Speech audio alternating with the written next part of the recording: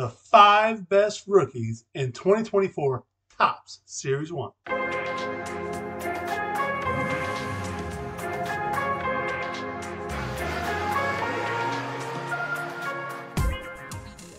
Happy hobby, I'm David Gonos, and once again, if you're a sports card collector and you're working with a limited budget like I do, and you're looking for awesome Topps flagship cards like I am, you want the rookie cards, you want the great flagship rookie cards, that's what I'm after as well. I wrote an article on it on davidgonos.com. The best rookie flagship cards from every Topps set from 1952 to now, so make sure you check that out. Today, we're talking about the top 5 rookie cards we're expecting to get. The checklist is out. We already know what cards are coming.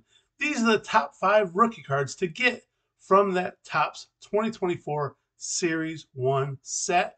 We're going to count these down backwards. So first, we're going to go with number 5, the shortstop from the Giants, Marco Luciano. Now, right now, he's the Giants' number 2 prospect. He's a shortstop. He could probably move to third base at some point, but he's a good hitter, good prospect. We've heard a lot about him for a couple years now, and he definitely has the ability to hit 35 home runs at some point in the majors. We're looking forward to getting Luciano. At number 4, we're looking at our boy, Colton Cowser, another Orioles hitting prospect.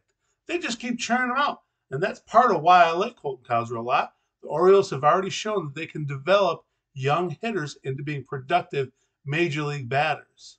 He's an outfielder. He's 23 years old. He is currently the Orioles' number 2 prospect, right behind, you already know, Jackson Holliday, shortstop. He's probably going to be later on. We expect him to probably maybe be a top Series 2 in 2024. We'll see about that one. Number 3, you already know about this guy. You saw him in the postseason last season. Evan Carter for the Texas Rangers. This guy's only 21 years old, and you saw what he did last year. One of the hottest hitters in the postseason overall, but for the Rangers particularly.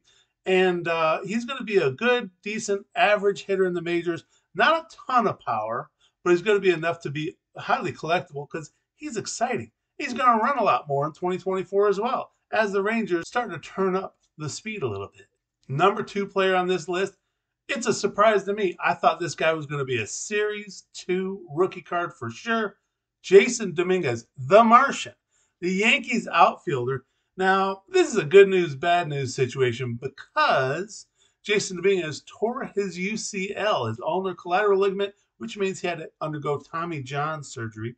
So that means he's not going to start the season with the Yankees, but we've seen hitters come back from Tommy John surgery faster, and they're better. They're fine once they do come back. So we expect good things from Dominguez once he does come back and he gets in that Yankees lineup, which is starting to get stacked with a lot of young hitters.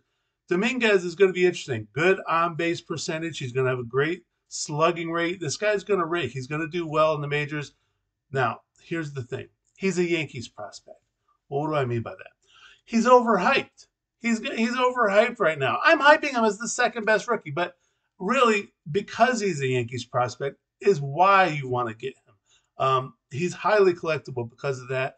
He is an excellent player. We expect good things from him. So that's what I mean by the good news, bad news is it's bad news that he's getting Tommy John surgery, but that's also good news because it may dampen his prices over the first few months of the season as people are battling for chasing Evan Carter cards and your Colton Cowsers and Marco Lucianos and my number 1 guy on this list, Elly De La Cruz, the shortstop for the Cincinnati Reds. You already knew. You knew he was going to be. He's the poster boy of Topps Series 1. So obviously he was going to be my number 1 rookie on this list.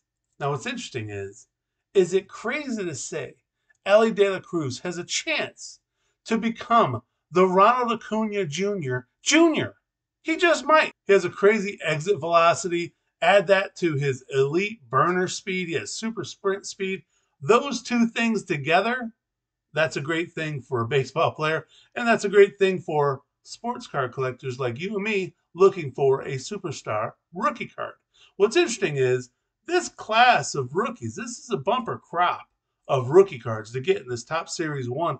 It's the best rookie class that Topps has put out in a single series since, well, just 2023 with Adley Rutschman, Gunnar Henderson, and Michael Harris II.